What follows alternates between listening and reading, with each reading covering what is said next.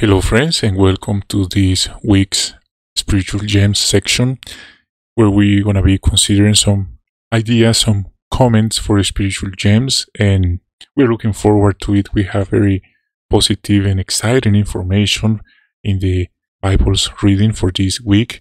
Actually, we are starting the reading of the book of Nehemiah chapter 1 and 2. That's the portion for this week's Bible reading. And now let's start. And thank you for watching. Thanks for being here. Now let's get started.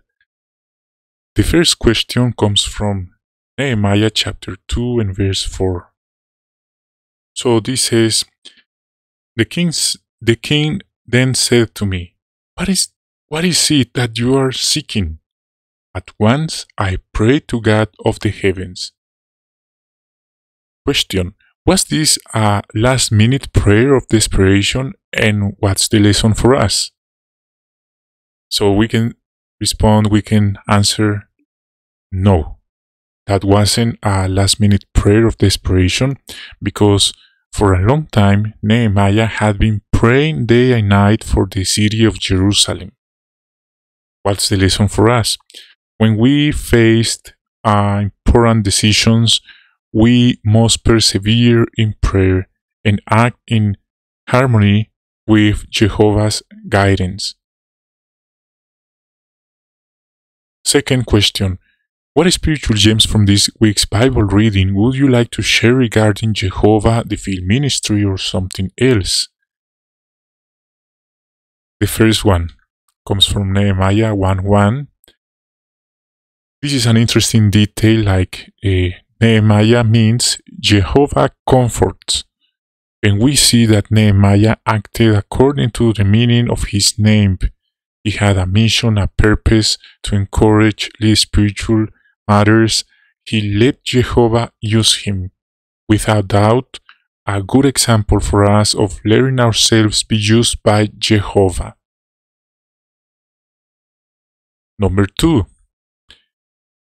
1:4.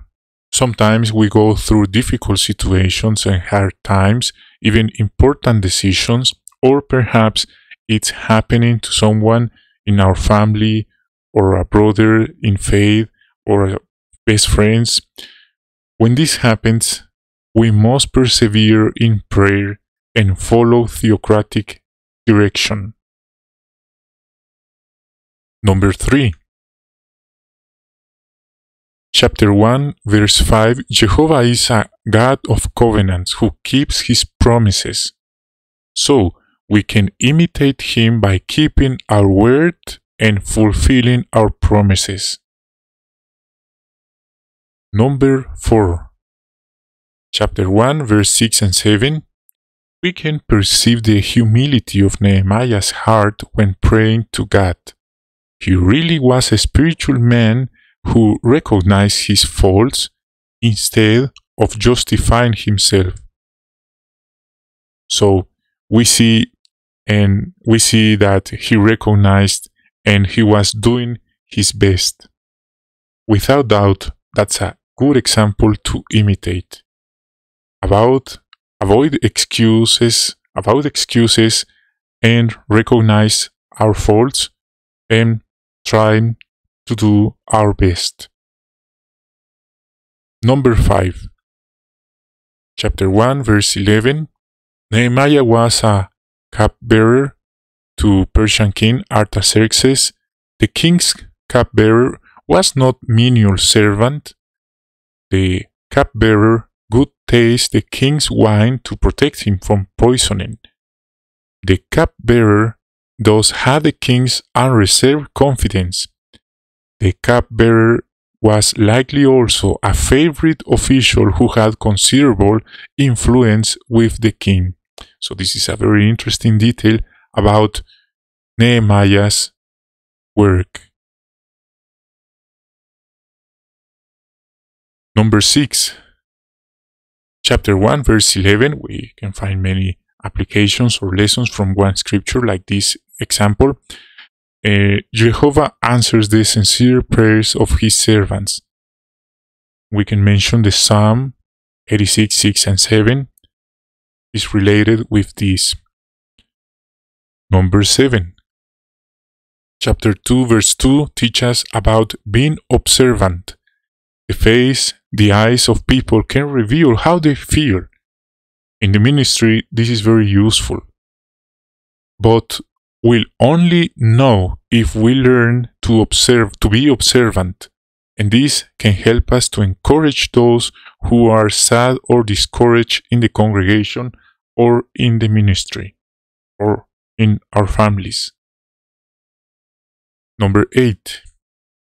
Chapter 1, verse 11, Nehemiah's main source of joy was not his prestigious position as a cupbearer, it was the advancement of true worship. Should not Jehovah's worship and all that promotes it be our main or concern and chief source of joy? Number 9.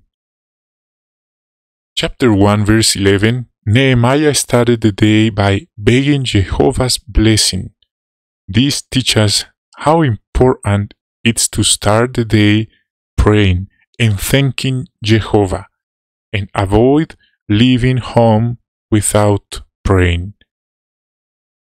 How valuable and lovely lesson we find in this scripture. Number 10.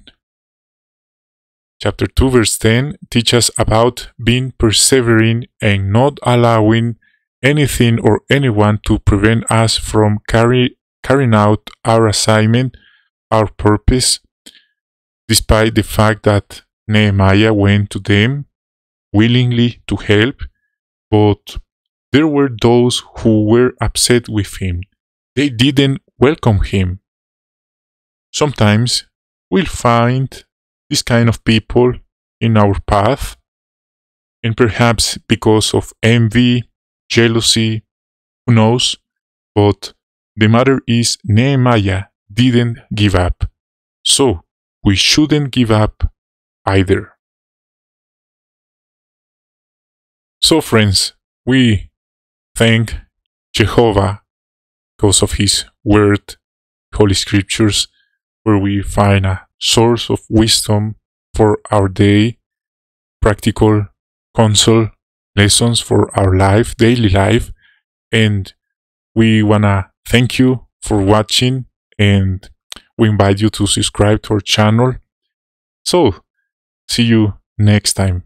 We hope you enjoy your midweek meeting, and thanks again for coming, and see you next time. Bye.